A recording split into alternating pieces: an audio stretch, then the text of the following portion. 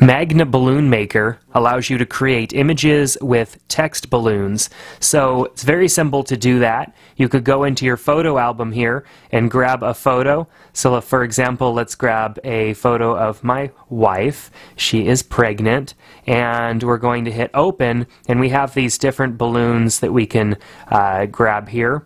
I can click on one and drag it and resize it and move it around. So let's go ahead and post that there.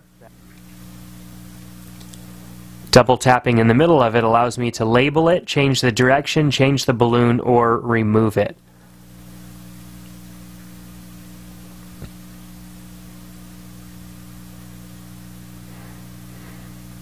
So we'll go ahead and add a message, and then when we're done, I can save it to my album in normal size or small size. So let's go ahead and save it. It says that it just saved an image right there.